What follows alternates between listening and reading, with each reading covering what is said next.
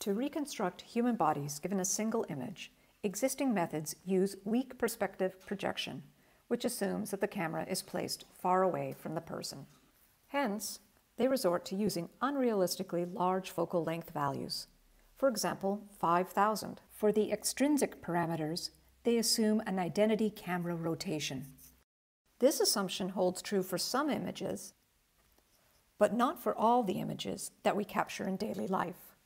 This leads to errors in the reconstructed bodies. For example, the tilted body in the first example and the wrong body pose in the second example.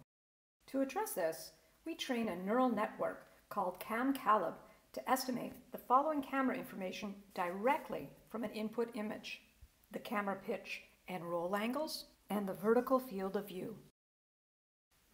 We exploit this estimated camera information in a novel neural network called SPEC, which stands for Seeing People with an Estimated Camera. SPEC leverages the estimated camera information in multiple ways to improve 3D human body reconstruction. Our calib method makes several novel contributions and is more accurate than previous methods. Previous work casts this problem as a classification task and uses cross-entropy and KL divergent losses, which ignore the natural notion of distance. To address this, we propose a new loss, soft arg max L2, to preserve distance during the loss calculation. Moreover, we observe that human pose and shape estimation accuracy is quite sensitive to underestimation of focal length and less sensitive to overestimation.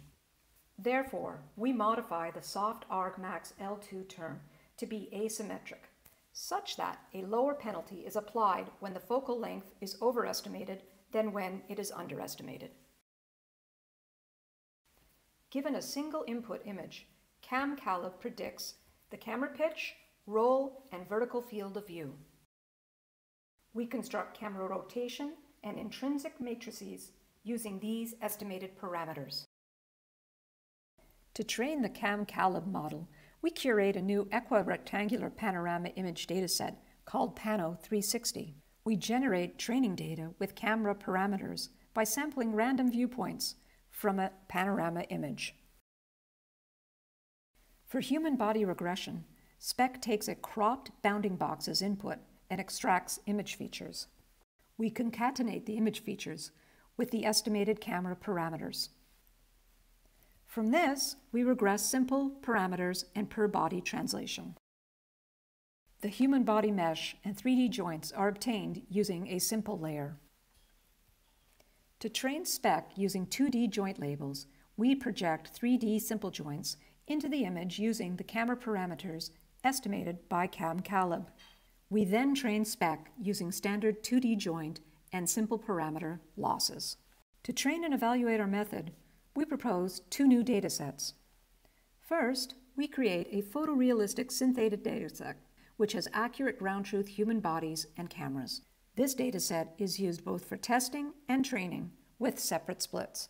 Second, we collect a crowdsourced dataset. We instruct subjects to calibrate their camera and take videos from different angles while mimicking a predefined pose. Then, we obtain pseudo-ground truth labels by fitting the simple model to the videos while exploiting the predefined pose as a prior. Quantitative analysis show that SPEC outperforms the previous state-of-the-art and a fair baseline method. Compared to previous approaches, SPEC predicts better 3D poses while capturing the global orientation of the body in the scene. Due to the unrealistic focal length assumption, previous work fails in the case of foreshortening, which is common in photos of people. Because SPEC uses a more realistic focal length approximation, it better models foreshortening and thus better reconstructs pose. When camera rotation is far from the identity, previous methods estimate unnatural global orientation. The calib camera rotation is used by SPEC to predict more plausible body orientations. In conclusion, we demonstrate that camera geometry can be estimated from images and can effectively be leveraged to improve the accuracy of 3D human pose and shape estimates. We introduced 3 new datasets. Thanks for listening.